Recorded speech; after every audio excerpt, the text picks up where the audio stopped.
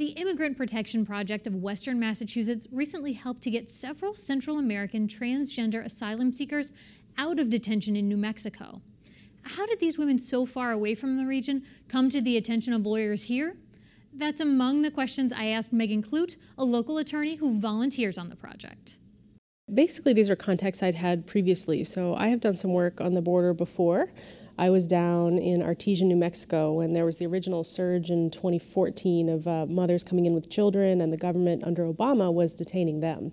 So I went down to Artesia, New Mexico, where they were holding them in a federal law enforcement training facility.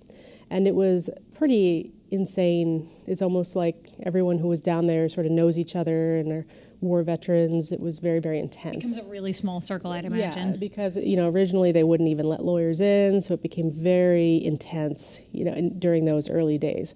So there were about hundreds of people, mothers and little kids, detained in this facility, and very small numbers of lawyers that were actually able to go in. So, it was very difficult for lawyers to find time with, it's pro bono, so... Right, the Immigrant Protection Project, you're a full-time attorney here in the region, but your work on this project is completely voluntary, right? And this was actually a different project. This was the American Immigration Lawyers Association project down there. So there were... Basically how it went is we had small groups of attorneys at a time trying to represent hundreds of people. And after a month or so, we found that there were more attorneys who had been down there than attorneys that could be down there at a time. So we started developing remote networks of attorneys that could do work for the attorneys on the ground remotely. So we had people all over the country that would be preparing all of the paperwork to help with a case, and we developed all of these systems. So an attorney on the ground in the facility could get a client's information, send it to somebody remotely, and remote teams around the country could work with the sponsors that they were potentially going to go with, get documentation, prepare the whole case, and then send it back down to the people on the ground. Which is how something that's happening in New Mexico now is connected here to Western Mass. Exactly. So I had that background. I had been doing it for Artesia, and then another facility opened in Dilley in 2015. I went down there. And so we had this going for a few years. And so with IPP has been focused on doing bond and getting people out of detention in this area. But we found that we had a lot more volunteers and attorneys than we had need for it, because it seems ICE is not really striking as hard in this area as we thought that they would be. So we said, well, look, we're here, we need to stay relevant, we need to be able to pivot. And so I said, well, the border is where the help is really needed, and I already know how to do this. We already have systems in place from before, from this other work. So I got in touch with the people I knew who I worked with before and who are trying to create systems around the country for this now.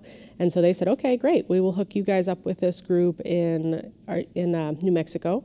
So it's the New Mexico Dreamers Project, which is being run by another person who I volunteered with, actually my first week in 2014. So she was also there, and she has created this pro bono project down there.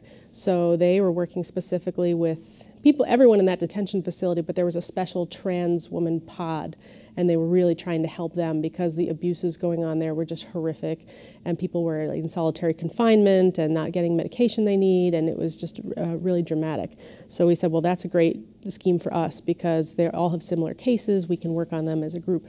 Yeah, because transgender women and people in general have been particularly persecuted, according to Amnesty International. Right. It called them some of the most vulnerable refugees in the Americas. And Erica Guevara Rosas of Amnesty International said, quote, "The fact that Mexico and the U.S. are willing to watch on as they suffer extreme violence, meaning these transgender women, is simply criminal." Is that what you've seen too? Absolutely. These stories are absolutely horrific. For every one of the women that we got the full report of what happened when they were screened. When they came in, the reason they were not deported is they were initially screened by an asylum officer who determined that they did seem to have a claim for asylum and allowed them to stay in the country to have a full hearing before an immigration judge.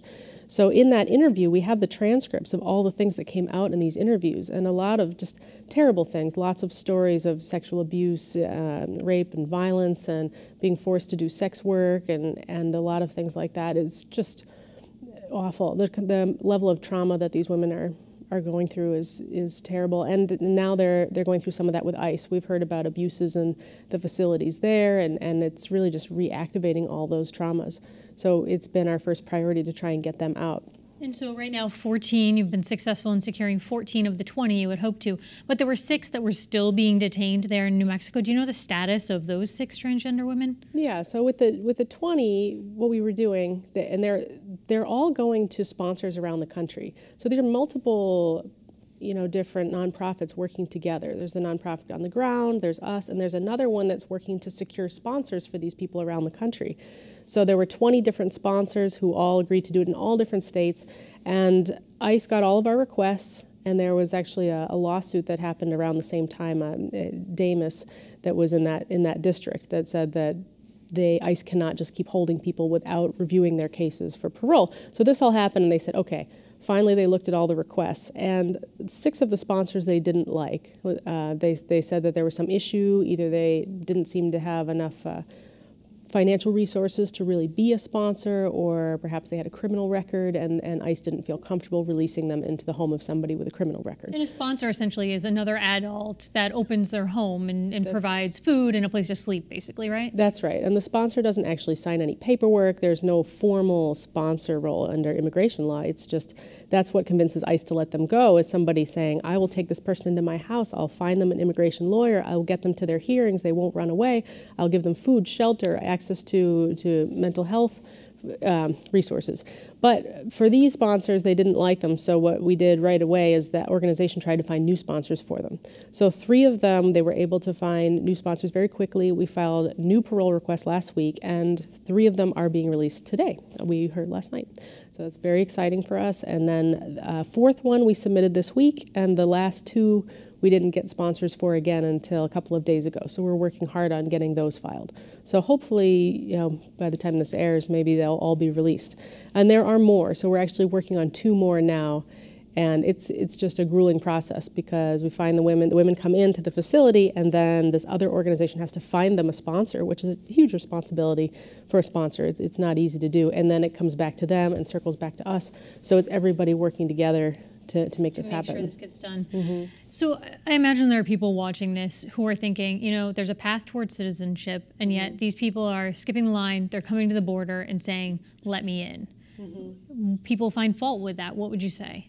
Well, they're actually following the law, because every one of them, these women in particular, came to the border as refugees seeking asylum. They did what they were supposed to do under the U.S. asylum law. They came in, they immediately surrendered themselves and say, I am seeking asylum based on what's happened to me, persecution in my country. And they do meet the definition of asylees and refugees, because they have a protected ground of their transgender status, and that is the reason why they're being persecuted horrifically in their country. So they went through the process. They had we call them credible fear interviews, which is when the asylum officer screens them. They said, yes, it really does look like this person might have a very good case for asylum before the immigration judge. And then they're allowed to stay and wait until they actually have a chance to be heard by a judge. So there's different areas of immigration law, but under asylum law, this is absolutely legal, and this is under international law as well. We're expected to protect refugees that arrive on our border in this way. For you, like we said, you're a very full-time attorney in the region. Why volunteer and do this additional work? Well, I feel like at this time everybody needs to be doing something, and it's not always enough to do the work that we do at the office and then go home and not feel like we're participating. And there's so much that needs to be done. There's so much need. There are so many things happening that I feel like everybody needs to do a little bit extra and take a little bit of that extra time in whatever way they can and whatever skills they have. And I don't have a lot of other skills, so these are the skills I bring to the table.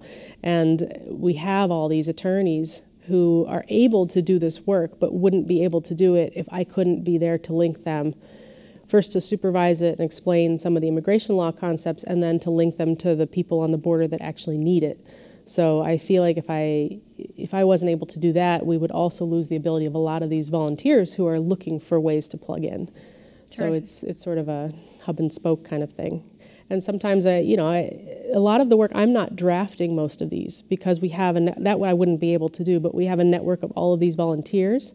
And IPP has a coordinator, Javier Luengo, and he's been absolutely fantastic. He's been helping collect all the documents, calling sponsors, and some of the volunteers have been extremely active in doing that and developing resources and looking up information about what's happening to these people in their countries and help bolster these parole requests. So a lot of that has not been me. It's been them doing all that work and then me just looking at it and making sure it looks good and then coordinating with the people on the ground so it's not chaos.